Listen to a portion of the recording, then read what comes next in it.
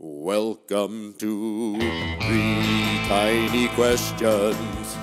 Three Tiny Questions with Marcus Collins, Michigan professor and bestselling author of For the Culture.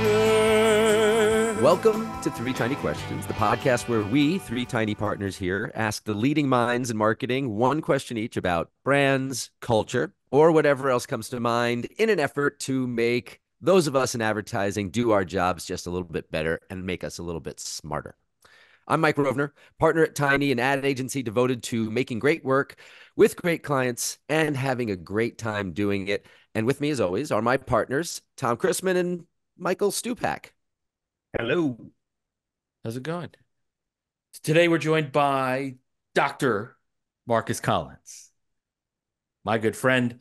Marcus's career spans, big breath, being a marketing manager at iTunes to leading digital strategy for the Queen Bey herself, creating the social practice at Translation, that being the head of strategy at Wieden, New York, teaching at places like Miami Ad School, NYU, Hyper Island, being a professor at Michigan's Stephen M. Ross. Do I have that? Stephen M. Ross School of Business. And he's also the author of bestseller, award-winning For the Culture. Please welcome Dr. Marcus Collins. For the Culture, also available wherever you buy books. Thanks so much for having me, Michael, Tom, Michael. This is great. I'm very, very grateful to be here. We're really glad to have you, my friend. We always get started by asking our guests to tell us a little bit about their career and what you do now. So why don't you do that for our audience?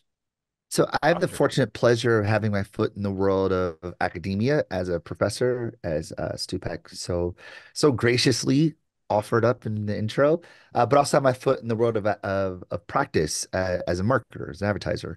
And I feel like it's my job to sort of bridge the academic practitioner gap, take these things that we rigorously interrogate as scholars and apply it to the world as people who create interventions, who touch it, who push it, who poke at things and make things move. This was not an enterprise that I had set out for myself, not by any stretch. I'm from Detroit, born and raised. Went to University of Michigan to study engineering because I did well in math and science in high school. In those days, in the 90s, if you did well in math and science and you were black, you're gonna be an engineer, full stop. So that's what I did. I went into engineering, realized that it wasn't quite for me in my first year. I thought it was interesting. I just wasn't interested, if that makes any sense. And I remember going home and say, "Hey, mom and dad, look, I think engineering is cool. I just don't think it's for me." And my mother's an academic. She goes, "Wait till you get into your major. You'll love it. You'll love it." I go, "Okay, I trust her. She's done this before. So I go back to school and I didn't love it. Shocker. And I ended up taking some music theory courses just to offset what was a terrible GPA, like a failing GPA. And I fell in love with major sevenths. I mean, I played piano in church, so it was familiar, but it felt new and novel. Like I never knew much about like the pedagogy of music, like modal mixtures and things of that nature. Mind blown. And I go home that summer and say, "Mom and Dad, I know what I want to do for the rest of my life." They go, "Out with it. I want to be a songwriter." They go, "Oh, no, you don't. That is not true." So I went back to school to finish my engineering degree. And when I graduated from undergrad, I went straight to the music business. And I was writing love songs for a living. I wasn't terribly successful, but I had like some little hints of glimmers of success here and there, but nothing sustainable. So I went back to school to do my MBA to study marketing, particularly focusing on the world of digital, and using music as sort of the vehicle by which those two things intersected, which got me to Apple, then to Beyonce, and then in the world of advertising. I think the biggest inflection point for me was finding myself at a place called Translation. It's actually where Stupak and I met, writing social there, because we often would use this word like culture. Brands lead culture, more successful those who follow, and get your ideas out in the culture. And I was like, wow, this is fat, this is great. And though I didn't understand what it meant, I knew the vibes. I knew what it felt like. And for me, I think everyone in the organization, I think that like that intuition is sort of what we all found ourselves in lockstep with, and that's kind of what we drove forward on. But as I began to sort of drift into the world of social sciences that just required a greater level of rigor with regards to the constructs, the language that we use. And it began to force me to question, not question, but to interrogate how we talk about what we do and actually what we do and what are we in service of and for whom are we in service of and who are we ignoring and forgetting in what we do. And that level of introspection, of inventory, really fueled me. It challenged me and it fueled me, which got me into the road of academia. And as you know, Elaine Bennett says, yada yada yada, here I am. And we're so glad. I didn't realize that you'd written love songs. I guess I've seen some photos of you with a guitar. So just remind me at the end of this, we'll have you play us out. It'll be I better suck than these days. our usual music, right? But nothing better than our usual music. It's time for question one. So I want to just start with question one, going back to the basics of what you were saying about brands following culture and actually understanding culture. What's the difference between brands that keep up with trends versus Mhm. those that keep up with culture? Yeah, yeah. So trends are the external expressions of cultural subscription, or said differently, trends are outward expressions of inward beliefs. And culture is the governing operating system by which those trends manifest. So what does that mean? I look at culture through the lens of sociology, is where most of my literature sits. And the founding fathers of sociology, Marx, Weber, Durkheim in particular, talks about culture as a system of conventions and expectations that demarcate who we are and govern what people like us do. Right? It's a system of of of of sort of behaviors, artifacts, language, beliefs, and ideologies that sort of separate who we are in the world and give us space to exist with a set of expected and acceptable outcomes or practices that we engage in. So by that definition alone, then the trends that we observe, what people wear, where they're eating, where they're going, what they're driving, what they're using, what they're doing, how they're navigating the world, and the production they use to communicate and express themselves, these are all outward expressions of their identity subscription of culture. So culture is the antecedent, and all things that we observe are just expressions of that. And that's where I think trend watching falls short, Mm. because we typically study quote unquote culture by observing trends. What are people wearing? Where are they going? Blah, blah, blah. And then those things are important. Don't get me wrong. But these things are merely symptoms of something far greater. They're what we do. But when we're studying culture, we're looking at why we do it. Like trends are in search of popularity, where culture is in search of meaning. And meaning is really sort of the apparatus by which culture navigates the way we, or culture informs the way we navigate the world. Culture is a meaning-making system. That's why for some a cow is leather, for others a deity, and for some it's dinner. But which one is it? It's all those things, depending on who you are. And therefore, whether you eat a cow, whether you wear a cow, or whether you worship a cow, those are all expressions of inward beliefs. There, I'm 2 out of 3 on that cow. I wonder which one you are not. That was an incredible answer. I feel like I've learned so much already, which is leading me to my next question, or actually my only question, because it's my turn. It's time for question two. Obviously, you've had incredible success, on the marketing side, particularly in social, with some of the biggest brands, some of the biggest personalities. What led you to academia? Mm. It was what I refer to as a Jerry Maguire moment. I'm running social at, arguably, I say arguably, one of the hottest agencies in the country, right? It was the work we were doing was so was so relevant but avant-garde at the same time. It captured the zeitgeist so perfectly while also being ahead of the curve. And I'm running social at this place. Like, look at me. Like, I don't belong here. What's going on? It's amazing. And I'm at dinner with my then fiance, now wife, and one of her friends post college, who's a social worker. And at dinner, her friend's like, in social, we do this, social, we do that, social, we do this, social, we do that. And I keep asking myself, why does she keep saying that? Because that's exactly what I say. Now, Stupak and I have been in many pitches when I say, in television, you do this, but in social, you do that. In radio, you do this, in social, you do that. And I'm like, oh, because socialist people, duh, socialist people, social work, social justice, social action, social welfare. It's all people. And in that moment, Michael, I had like this moment of euphoria. And I was like, oh my goodness, I like the world just opened up, like the aperture just expanded so wide. And that moment went from euphoria to complete dread because I knew nothing about people. Nothing. I only what I've known anecdotally. And I knew the phrase like Freudian slip. That's it. Like I took one sociology course my freshman year, my first semester freshman year of college, and I slept through it. And I'm not ashamed to say that. Now I teach But I'm it. kicking myself Okay. years later. When people sleep through your class now, they're gonna call this up and they're gonna be like, look. But here's the thing. I kick myself for doing that decades later. So what went from, this like excitement, this zeal turned immediately into dread because I knew in that moment that I'm going to get fired. Like I'm gonna get fired. And it's like, here I am supposed to be the thought leader of social in the building. And I don't know. I'm looking at the world of social through a peephole. I don't know anything about what this thing really is. And the I guess the comical part, uh, the dark comical part of this is that I had a slide in my deck that said social is about people.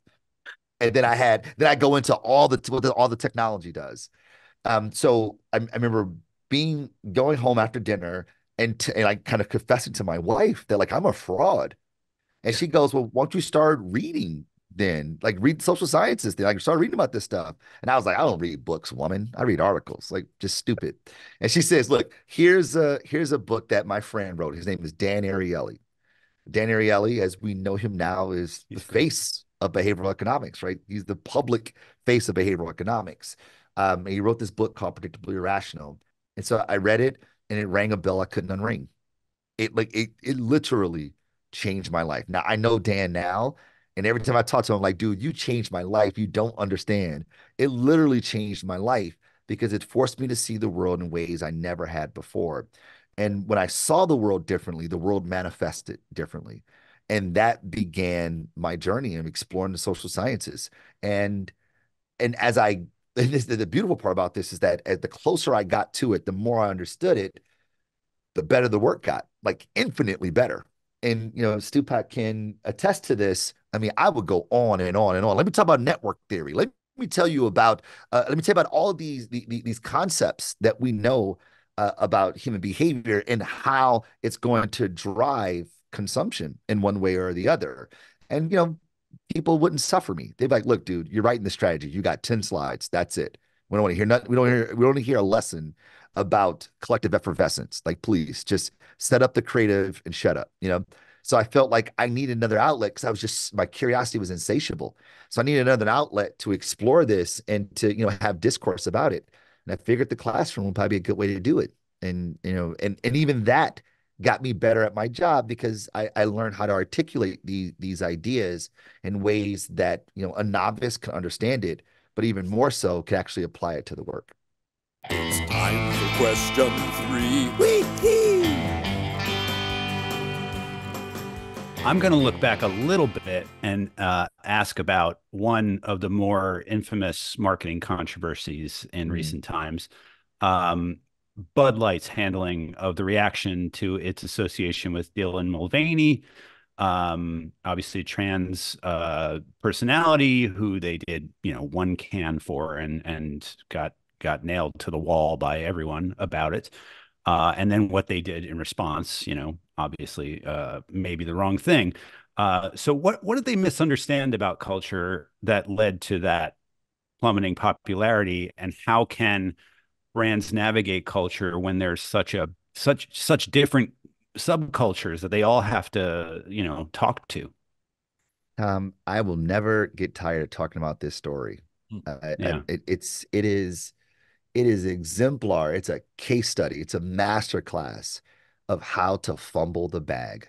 Here's a brand that was able to engage into a social topic, a cultural topic, but not because it was of the time. But here's a brand who had decades of receipts of being a part of this community. So if anyone ever said, "Oh, this is just you kind of jumping in on Pride Month," they're like, "Are you kidding me? We've been supporting this group of people forever." I personally did marriage equality work for Bud Light. And the VP of the brand looked at me in the face at the time and said, "This community matters to us because they supported us, so we're going to support them." And I was like, okay. And when I saw the campaign come out with Dylan Mulvaney, I was like, of course Bud Light would do this. Like, of course, yeah, this has been a part of the playbook at least since 2012, 2013 when I worked on the brand, 1000%. But the minute that there was backlash, the minute that there was resistance, they flinched. And what that means is that Bud Light was only about it because it was convenient. And that is to support this community was convenient for the brand, but they weren't convicted. Mm. So they flinch, and the LGBTQ plus community goes, "Dude, I, I thought you were rocking with us. What?" So now they feel alienated. And by sort of distancing themselves from the community, it doesn't make the boycotters feel like, "All right, Bud Light, you're fine." They're like, "We still hate you." So now Bud Light finds themselves in the messy middle. Mm. They're two polar sides, and then it's just the middle. And what we know of the middle is that the middle is normal, right? We look at the normal curve that we know, right? Everything in the middle is normal. And there's social forces pushing on us, telling us to be normal. Those social forces is culture. And the more the middle you are, the more you are aligned with popular culture, what is normal. Now, what do we know about popular culture? Is that those forces pushing on you to be normal essentially is de-incentivizing you to be socially deviant. Or said differently from a commercial perspective, these people aren't going to be the first people to buy anything. They're not going to listen to your album first. They're not going to download your podcast. They're not going to watch your movie. They're not going to buy your product. They look and see what everybody else is doing. Their actual strategy is risk aversion. So by Bud Light saying that, "Hey, these guys are upset with us. We distance ourselves from those guys. Let's just focus on the middle because that's where everyone is. We'll just say, hey, Bud Light's about good times." The people in the middle go, "I don't want none of that smoke. I just drink Modelo." And as a result, sales drop. So what does the Bud Light case study tell us about culture? Is that culture is not cosplay. It's not meant for a theatrical performance or a limited show. People's culture is their identity. And Mm. it is how they demarcate who they are in the world and govern what is normal, how the world manifests in their mind, and therefore how they behave. To play in people's culture is essentially to play in their personhood. And when we engage in people's culture and then decide, ooh, this is too hot for us, then of course there's going to be backlash. Right. So the idea is to move from a place of convenience to a place of conviction. And if you are convicted, then you need to stand when no one else is standing. That's what conviction is all about. It literally is to Yeah. stand for something. Being convicted is that even if I'm the only one, even if it means I'm gonna lose every single customer, I do this because I believe in it. And the truth is, Bud Light didn't believe in it. That's what Nike did with I was just going to their, say that. yeah. Just Colin going to say Kaepernick. that. What would you Colin Kaepernick. have recommended they actually do in the moment of that when they got So, the response? so my first instinct I would have been like, pull their seats. Like, where were y'all when we did this? Where were y'all when we did that? And oh, by the way, Kid Rock, you're shooting up cans of Bud Light. We got a picture of you drinking a Bud Light right next to a drag queen. What's the deal? What are we talking about here? Like, please help me understand it. And without even sort of making any allegations, without calling anyone out, it's just begging. It's just begging the question: why is this a problem now when it wasn't a problem just 5 years ago, just 4 years ago, just a year ago. And you now invite the discourse to say, hey, can we actually, someone please put these people in check because I don't get it. Yeah, you don't have to be aggressive about it. You don't have to be like, hey, you guys are wrong and here's why. You just have to be like, this is not abnormal for us. This is what we do. And we are, and what I love about the Bud brand, and I think they should bring back this Bud's for You, because I think it's one of the greatest taglines of all time, because what you say about culture is my culture is my culture, your culture is your culture, this person's like, it's for you, whoever you are, wherever you are, it's for you. I think they fumbled the bag on that whole brand. 1,000%. This has been 3 tiny questions from Stupak and 2 tiny questions from Mike and Tom, also known as 3 tiny questions, with Dr. Marcus Collins. A tremendous tiny thanks to him. Tiny golf clap there. We are your hosts, the tiny team of Tom Chrisman, Mike Robner, and Michael Stupak. You can check out our agency at tinyadagency.com and see us provoking big ideas and belly laughs all over your LinkedIn feeds. Tune in next time for more 3 tiny questions, and send us your biggest marketing questions here in our feed, and you could find yourself featured here. Stay tiny, everyone. Stay tiny. How'd I do? You did great. You that guys was are one great. of your best performances, I think.